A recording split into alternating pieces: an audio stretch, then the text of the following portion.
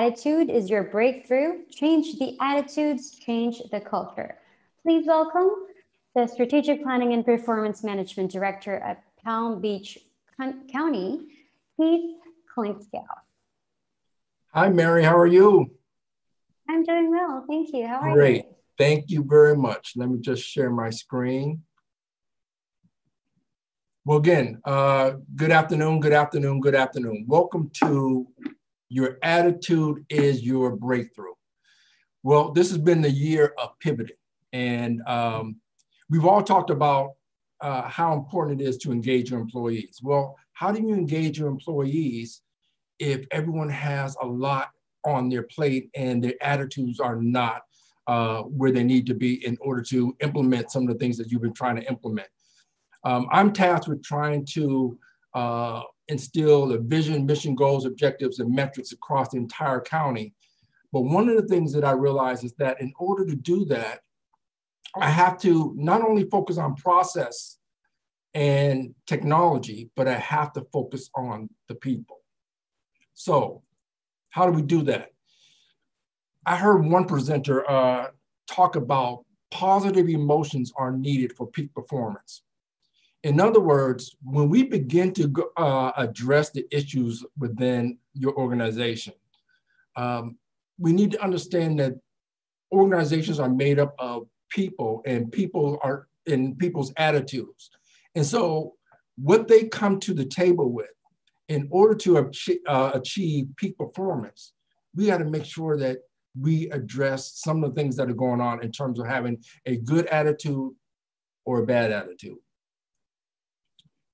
Most operational excellence focus have been on process and systems. Process and systems, when we talk about solutions. How do we actually re-engineer the process? How do we map the process? How do we change the process? How do we improve the process? We talk about Lean Six Sigma. And then we talk about technology and systems, and we do a great deal in terms of adding technology to the workplace and using technology to improve our work. But do we focus on the people? Sometimes we tend to leave the people to just HR. But what I've had to do in my role as the Director of Strategic Planning and Performance Management is focus on the people. Every time I bring up metrics, every time I bring up process change or performance management, I try to make sure that the people are in a good place. Because I believe if you change the attitudes, you change the people, and you can change performance. So, how do we do that? We need to spend a whole lot of time, not just on process and systems, but on people development, their training, their education, their empowerment, how we reward them, and how do we focus on a good attitude. A good attitude, and how do we actually identify bad attitudes?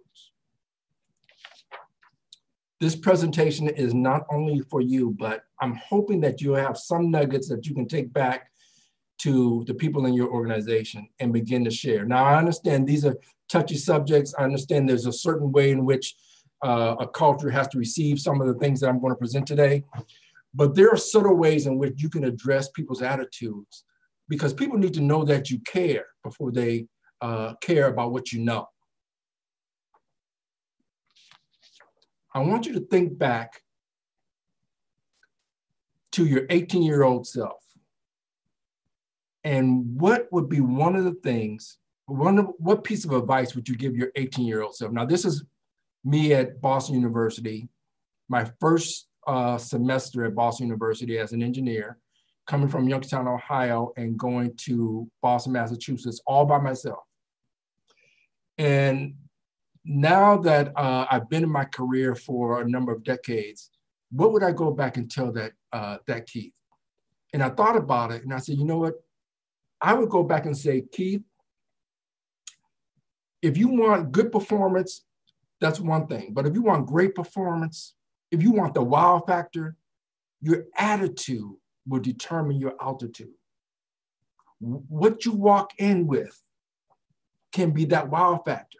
in terms of your attitude. And I like the way this guy on LinkedIn put it. He said, I got a 2.4 GPA my first semester in college. Thought maybe I wasn't cut out for engineering. Today, I landed 2 spacecraft on Mars and am now designing one for the moon. He says, STEM, science, technology, engineering, and mathematics, is hard for everyone. Grades ultimately aren't what matters. Curiosity, perseverance, and attitude is what matters. If he would have looked at that 2.4 and said, I'm not cut out for this, he would have never been in a situation to land 2 spacecraft on Mars and now designing one for the moon. His attitude, being curious and being able to persevere and endure to the end, that's what got him to where he's at today. So what are we doing at Palm Beach County? As I went through, we have about 30, 35 different departments within the county. And I came on board 3 years ago. And they asked me to actually instill, create a strategic plan for the entire county. Now, imagine trying to create vision, mission, goals, objectives, and metrics for 35 different departments, satisfy them and the department directors. Also, there are 7 commissioners that are over the 7 districts of Palm Beach County. And then there's a county administrator. All of them have a say in how we do strategy and how we measure performance. Now, I said earlier that organizations are made up of groups of attitudes, groups of people. So you can imagine everyone comes to the table with a different mindset based on internal and external factors. So what did I do? I started these sessions going to the different departments, bridging the gap, breaking down silos. And every time I talked about strategy or metrics or core values, I talked about, do you like where you work? Do you like what you do? Is this an environment where you feel joyful? Or is it something that you dread every Monday morning?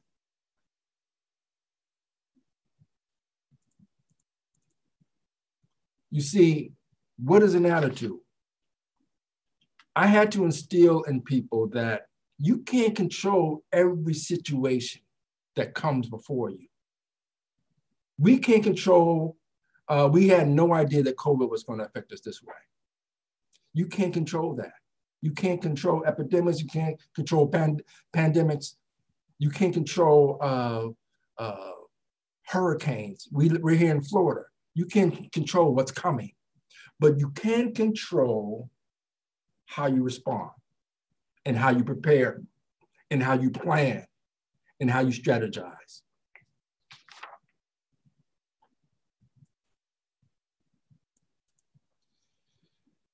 So we started talking about what are some of the formations of attitudes. And now when I sit down with a group of people or I sit down with a department or the leadership, I'm thinking their attitudes are formed by their peers, their family, their teachers, their coaches, past experience, their religion, their region, their culture, their friends, the media. Tons associated with the media these days. And all of that reinforces their attitude and how they actually perform at work.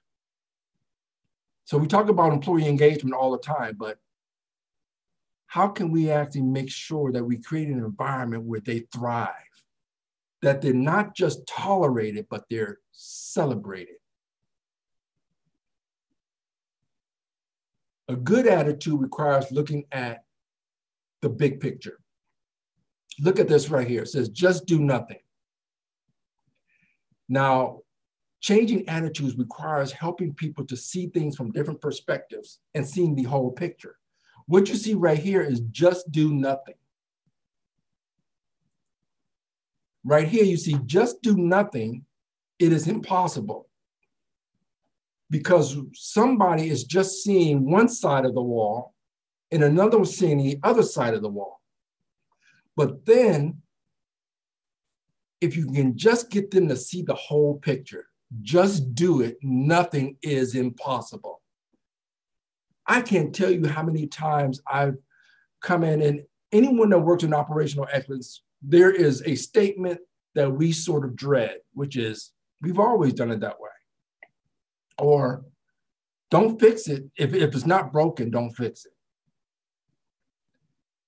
We want people to think out of the box and realize that there's different ways and different perspectives on how to see things, because your attitude determines what you focus your attention on. When I went to the different departments, some are focusing on aspiration, some are focusing just on the fears of the day, the fears of not being successful, the fears of being perceived the wrong way. And then some are focusing on all the things that they lack, or the department lacks, or they individually lack, their insecurities.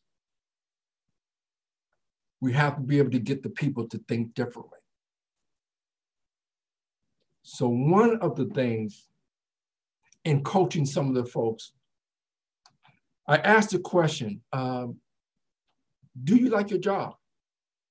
And there are tons of folks who are willing to blame everything in the book as to why they're not successful or why they don't like their job.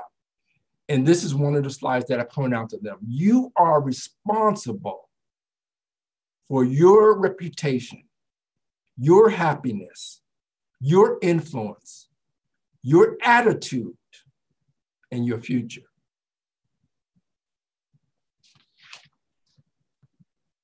The other thing that I help these departments do, and I encourage you to do with your employees, is to help each individual, not just organizations, but help each individual come up with their 5-year goal. Where do they want to be from five years from now? Let that peel back the onion and say, okay, what are you going to do in 12 months? What are you going to do in 3 months? What are you going to do in 1 month? What are you going to do daily to change and to meet that 5-year goal? You know why? You know why this is so important? Think about the last time you set a goal and you achieved it, and what kind of attitude that brought. What kind of attitude that brought. I'll give you one biblical example, if I may.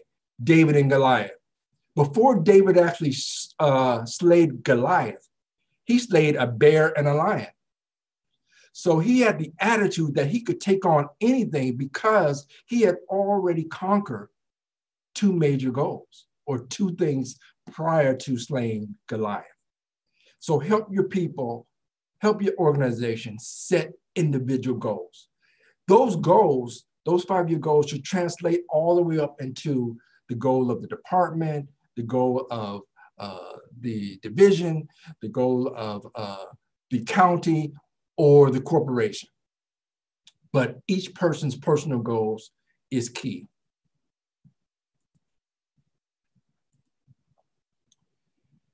The other thing that I've come across is that people have the wrong attitude about success. Now, I know I'm probably stepping on people's toes right now, but so many people believe that success is wealth, happiness, possessions, power, and achievement. But the people who are truly, truly happy in what they do, and the ones that have peak performance, they know their purpose. They're growing to meet they know they're growing to meet their maximum potential, and they're sowing seeds that benefits others. They're speaking and they're paying it forward. They're mentoring, they're guiding, they're coaching someone else, an intern maybe. But those are the right attitudes of success: knowing your purpose, growing in your potential, and sowing seeds that benefits others. 7 guiding principles I've been trying to get across to the people that I come in contact with. You see, what's great about my role is a role of coach, mentor, influencer, you name it. Director of Strategic Planning and Performance Management. I interface with just about every single department in the county at all levels, all the way from the ones who work on the street for the water utilities, engineering, public safety, all the way to the director. So I have an opportunity to influence and speak words of life into them. And I say, go after dreams, not people. Don't compare yourself to people. Love yourself and the rest will follow. Never lose sense of a wonder, the amazement, or the things that are obtainable. You are capable than more than you know. How many people need to hear that from someone that they work for or a peer? There are no regrets in life. There are only lessons learned, because so many people feel that they failed and they have regrets, and that actually affects their performance. Your only limit is you, and life goes by in a blink of an eye, so live life to its fullest. Now, I said earlier that I asked so many people within Palm Beach County, and I did management consulting before I came to the county. I came from the private industry. And so I had an opportunity to work with a lot of Fortune 500, Fortune 1000 companies. And one of the things I realized is that people put 40 to 60 hours a week of their time a week into work. Some maybe more, maybe 80. That's an awful lot of time to give to something if you don't like it, if you don't like what you're doing. So I asked the question in all of my settings, do you like what you do? Or are you just getting by Monday through Thursday and just living for weekends and vacation? And they're open and honest about it, because nobody's ever asked that question before. And then I said, well, what do we need to do to create the environment where your Monday, Tuesday, Wednesday, and Thursday feels more like Friday, Saturday, and Sunday? Because you know what? You were meant to live life to its fullest Monday through Sunday, not just Friday, Saturday, and Sunday. So your job and the work, I need to create an environment where you enjoy what you're doing, you are rewarded for what you're doing, and you have purpose and you have value. So how do we change attitudes? John Maxwell's leadership team says, you'll never change your life until you change something you do daily, a daily routine. That's why I talked about 5-year goal, bringing it all the way down to the daily routine. The secret of your success is found in your daily routine. Expecting things to change without putting in any effort is like waiting for a ship at the airport. I'm saying all this because, yes, process and systems are important. Vision, mission, goals, objectives, strategy is all important. But you're dealing with people. These are all people who you are looking to utilize in order to make things more efficient, improve your culture, improve your processes, manage performance. So you have to deal with the people issues, the elephant in the room, which is people, unfortunately, have a lot of things going on. And this COVID, this pandemic has really brought that to light in terms of how do you manage all that's going on and still be effective and perform on your job. This is why it's so important to change.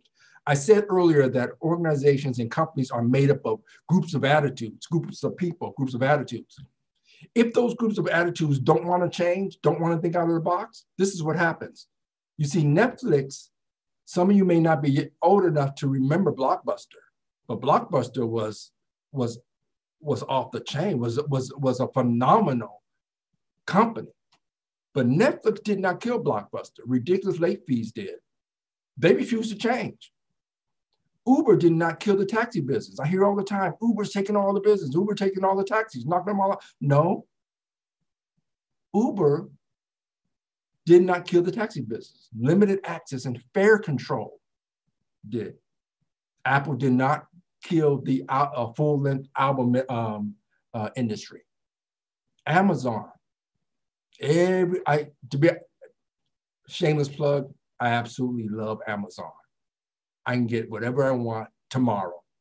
Order today, get it tomorrow. But I say that because Amazon did not kill all the retailers. Poor customer service and experience did. Airbnb, another one. Refusing to change your attitude will yield missed opportunities. Relate all of that back to peak performance within your organization. Groups of attitudes that you want to change so that you have peak performance. Success doesn't come from what you do occasionally, but what you do consistently. You can't occasionally have a workshop on employee engagement or offer your employees a workshop and think that that's going to change their attitude.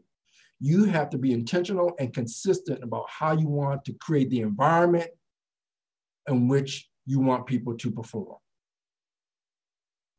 You can't, and it's a challenge. You can't spell challenge without change. If you're going to rise to the challenge, you have to be prepared to change. And here's the thing. We talk about employee engagement. We talk about getting employees on board, happy about what they do. And sometimes we abdicate all of that to HR. But you as leaders have a role to play because you're spending the most time with these people. So you're the ones who need to sit down and show that you care, you value them, you understand that there's some other things that they're dealing with at home that sometimes translate into their work. Now, with COVID, I call this the COVID factor. Boredom. Boredom can cause a bad attitude. So I pass this on to my kids. I pass it on to just about everybody I come in contact with, even here at work. Here are things to do when you are bored. Because I know if you are, especially with COVID, everybody was locked in. Everybody was locked down. They really couldn't socialize the way they used to. They couldn't get together with family. And so you have to figure a way to pivot and do things differently and relieve some of the boredom. Because if you do, then when you come to work, you won't be so edgy and you'll be able to perform at a higher level if you address it. Good attitude ingredients: laugh, party, which I mean celebrate, travel, see things, think, advise people, care and love. Care and love. Laugh, celebrate, travel, think, advise, care, and love. These are some things that promote a healthy and really, really good attitude. I like this because it basically says, I'll read it. Children laugh 400 times a day. Adults laugh 15 times a day. Now, I had this discussion with some coworkers and I asked them, I said, is there any laughter in your department? Does anyone laugh? And one department said, we laugh all the time. We always have a good time. We always laugh. Another department who tends to have a revolving door says, we rarely ever laugh. It's, they're wondering if there's a couple of us laughing in the hall or something, they're wondering why we're not getting any work done. What environment do you want? What environment do you have? I actually put in your chat, do you laugh? Is your laughter in your work environment? All of this is so important because I thought about quitting, but then I noticed who was watching. Our attitudes have influence. It's contagious. You have a bad attitude, bad vibes, it changes the entire environment in which you work. Now, how are you going to implement a new process or a new piece of technology where everyone is having problems with each other and have bad attitudes? It's contagious. Bad apples are contagious. One bad apple spoils the whole bunch. So we have to address some of it. So what do? There's something called emotional intelligence, emotional quotient. It says, have control, self-control of your emotions. Be willing to think about alternatives and delete and cancel any and everything that comes in that are unhealthy. This all creates better relationships. That's your emotional quotient. Now, John Maxwell So we've all heard of the intelligence quotient, IQ. There's the EQ, which is basically your emotions and emotional quotient, which is how do you actually relate with people? Are you control over your emotions? Do you have alternatives? Do you delete negative situations?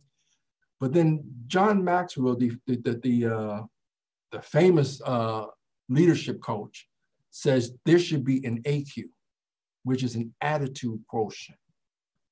That's your wow factor when you come in the door, when you walk in the door. It's like, I just love being around that person. That he always has a great attitude. Always has a great attitude. Could you imagine if you had an organization where everyone's walking, it's like, hey, let's we can do this. We can do just about anything. What you allow in your head. I'm saying this because these are things for you, but also what you can actually begin to coach, mentor those who work for you, work with you, sensitively. I mean, obviously, in these days and age, we have to be sensitive of our messages, but these are some of the things that I actually use and I coach and mentor.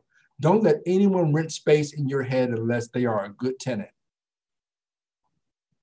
We tend to let too much in our head, too much coming in that actually give us a bad attitude about people, about things, about new nuances, about new things coming down the pike, about opportunities. So I tell people, have good thoughts only. To the extent that you can, have good thoughts only. Be willing to let some things go and some people go and some processes go. And so, we had a conversation about, for those of you who are in city and county governments, I'm sure you've heard of the agenda item process. And since I've been here, I've heard so much about the agenda item process. And I've really been trying to coach and encourage automating the agenda item process. And it's difficult because working in government, there are legacies and there are things that have been done forever the same way. So as a process improvement person, operational excellence person, always looking for a way to automate or streamline or remove 8 forms of waste or implement lean or Six Sigma, some of these concepts are foreign. And so I tell people, guys, listen, stop giving CPR to dead situations, dead solutions, dead ways of doing things. Be willing to let some things go. Now, I specifically put this in here because what people tend to see, these are the things that tend to lift people's spirits. Things here. Okay? This is what people see. The people that work for you, the people that you want to implement metrics and vision and be on board for all the things that you want to do in terms of process improvement and Lean Six Sigma and teams and all that, they're dealing with all of these things. They're dealing with some of these things. And, we can take the attitude that, well, that's not our problem, or I'm not dealing with people's sleepless nights or their expenses or their, time management or their rejection issues. But the problem is that, like I said, organizations are made up of groups of people. And if you truly want peak performance, you have to have some way of dealing with these things. Now, what I love about our EAP organization here, Employee Assistance Program, every morning they send out to all 6,700 employees a daily encouragement quote, famous quote, daily inspiration. It's called daily inspiration. Who does that? I mean, that's phenomenal. I love that. I've never seen that in my years of working with companies. Any company that does that. But we do that here because we realize that people are dealing with stuff and we need to encourage and inspire them. Now, one of the things I realized that a lot of people deal with is the fact that they never feel appreciated and they never feel like anybody encourages them.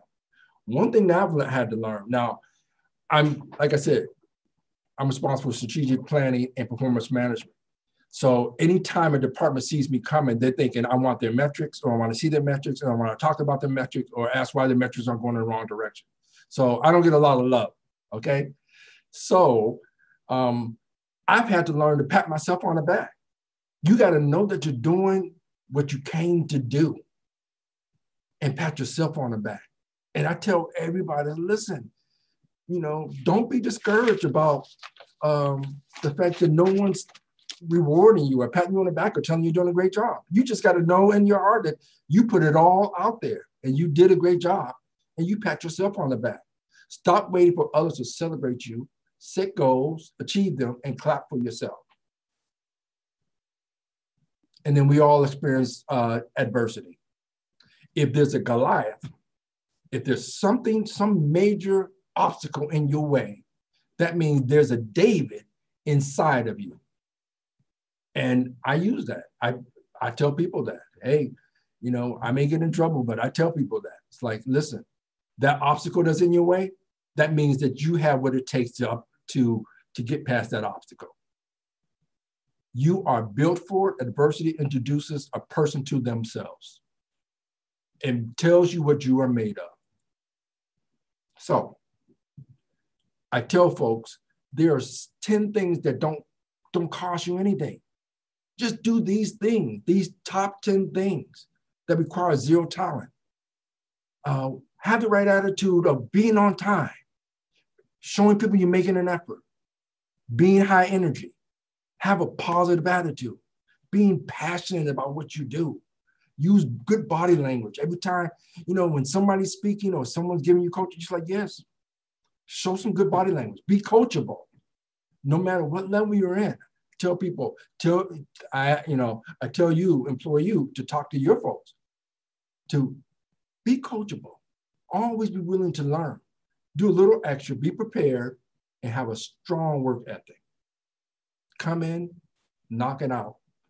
You know, they used to say, get there before your boss and leave after your boss. What else? I also tell people to be authentic. I asked a mentor once, I said, what is your secret? What would you give? What piece of information would you give to employees? What one piece of information? He said, keep it 100. Embrace who you are, your gifts, your talents, and be authentic. Don't try to be someone else. And I remember, funny, I had my first dog name was Ubu. And that was a daily reminder to me because Ubu was spelled U-B-U. And that was a daily reminder, be yourself. Don't try to be anybody else. You, be you, and be good at it because nobody can beat you at being you. I've also had to talk to a lot of people about living a life of no regrets. Don't regret anything. Just learn from it. You fail forward. You don't fail backward. You fail forward. So there's no regrets. You know, there's no regrets of not speaking up enough, failure to take risks, not meeting people enough, staying too long.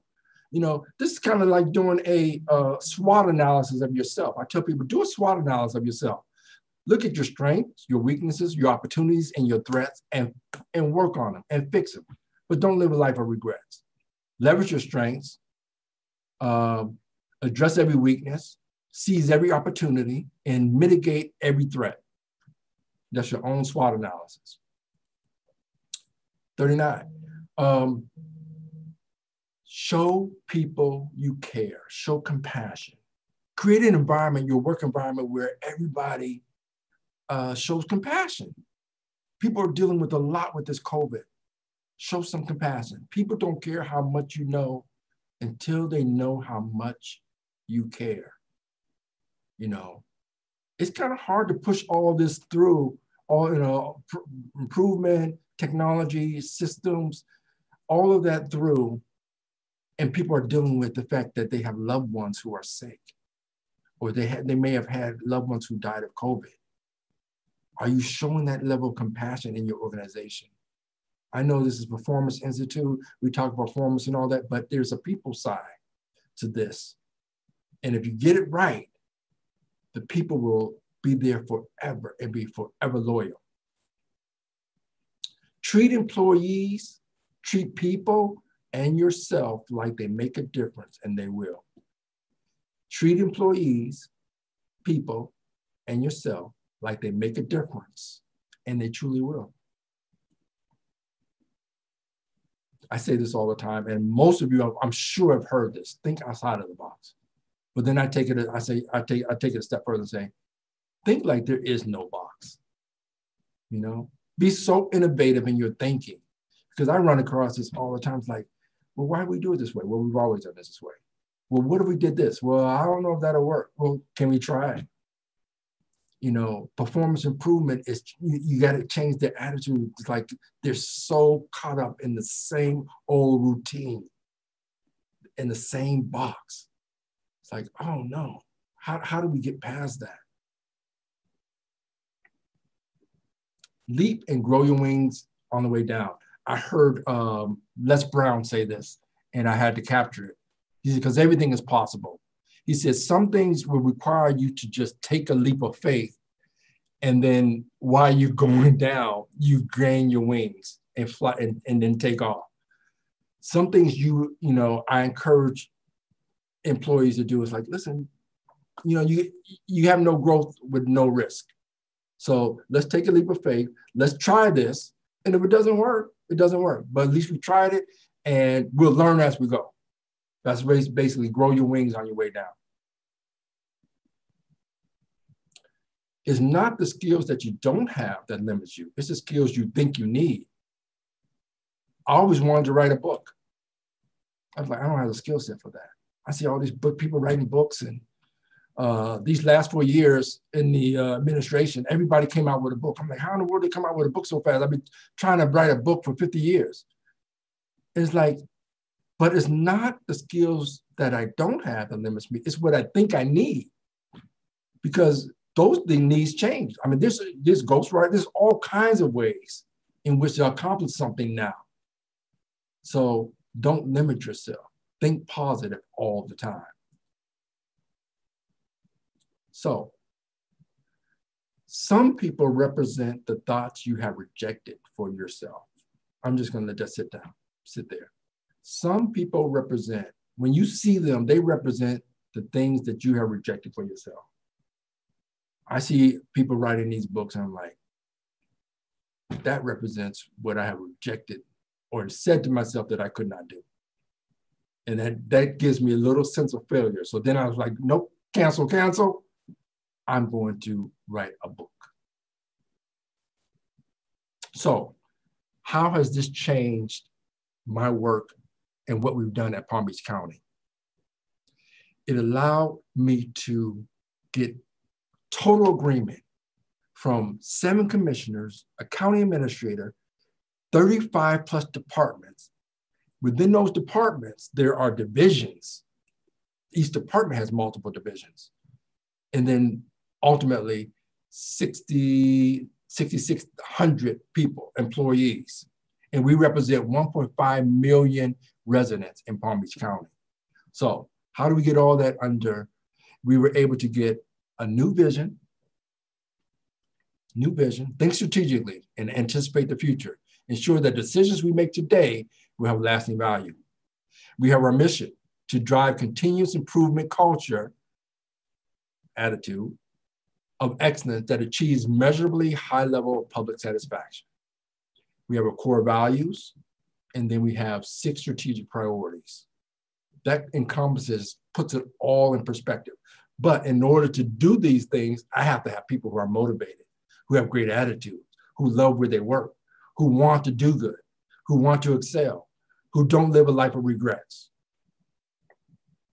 So where do we come from? And I heard a speaker, one of the speakers talked about this. He said silo busting.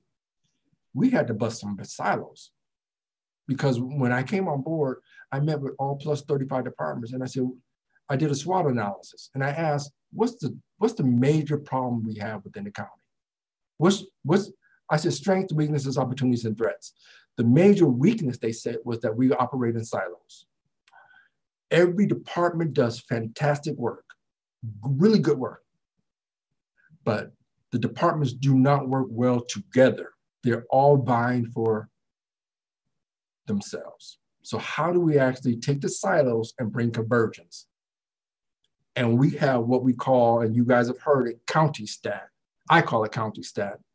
But I've also formed for each strategic priority a cross-department team, meaning if there's housing and homelessness is an issue, then community services needs to be on the team. Department of Housing and Economic Stability needs to be on that team. Youth services needs to be on that team. You name it. Each one of the 6 strategic priorities pulls in the appropriate department out of the 35 to be on a team.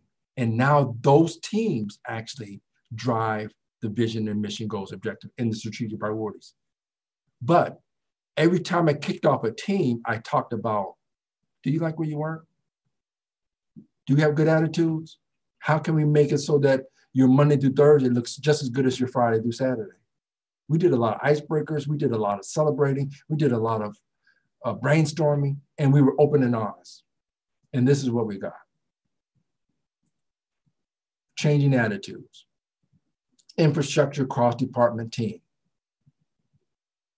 This is right out of one of the Board of County Commissioners presentations where each team presented. That is the cross-department team picture for infrastructure. Substance use and behavior disorders, cross-department team. Now again, this is sort of the end result. But what you don't see are all the training sessions and all the kickoffs and the icebreakers that I did with this material that I'm sharing with you today. They got these folks to smile and work together like that. Substance use, housing the homeless. Yes, we still have the metrics. We still have the vision, mission, goals, and objectives, but we have people. We focused on the people. Economic development, cross-department team. These are just some of the metrics. We just put some of the metrics. Each team has like a full mission statement and set of metrics, but now they're common goals and common values, and they're working together like they've never worked before. We basically said, I said, we're going from good to great. And then the county administrator said, no, we've already been good. She said, we're going from great to a culture of excellence. So we kick off everything with, we're going from great to a culture of excellence. Environmental protection, cross-department team. And the public safety, cross-department team. I leave you with this. Remember, changing attitudes changes people. When you change the people, you change performance to peak performance, to a culture of excellence. And you ultimately change the culture systemically forever. Mary, that's it for me. If you have any questions, I'll be happy to entertain them.